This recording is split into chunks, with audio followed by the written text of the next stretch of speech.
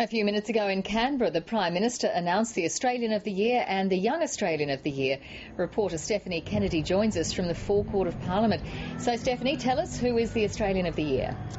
Well, Juanita, usually musicians, scientists, academics and sports people have been named Australian of the Year, but this year a businessman and investment banker has been named Australian of the Year. Simon McKeon is a philanthropist and he's also very involved in promoting charities here in Australia and overseas. He's on the board of World Vision and he's involved with work in remote Indigenous communities and with solving the problem of world poverty. Now, he's also currently the chairman of the CSIRO, and a short time ago Simon McKeon said he was humbled by the award, and here's a little bit of what he had to say. I am extraordinarily humbled.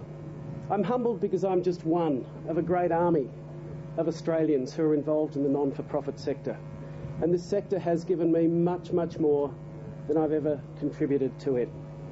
I've been privileged to work alongside gifted and committed Australians. I have been inspired as I've seen hope conquer despair. Now, that was the Australian of the Year. Stephanie, fill us in on the other winners.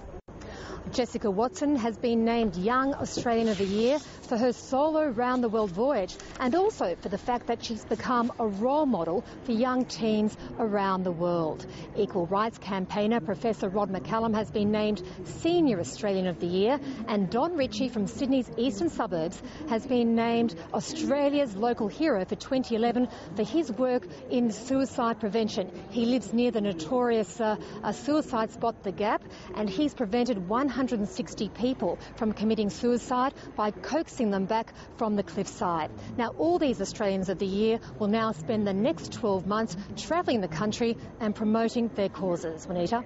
Stephanie Kennedy in Canberra, thank you.